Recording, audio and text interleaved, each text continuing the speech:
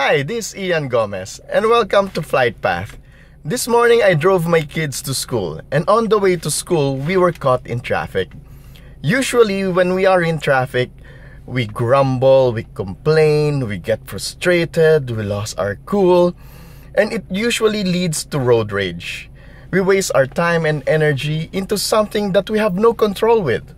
Why don't we change our attitude and our perspective in traffic?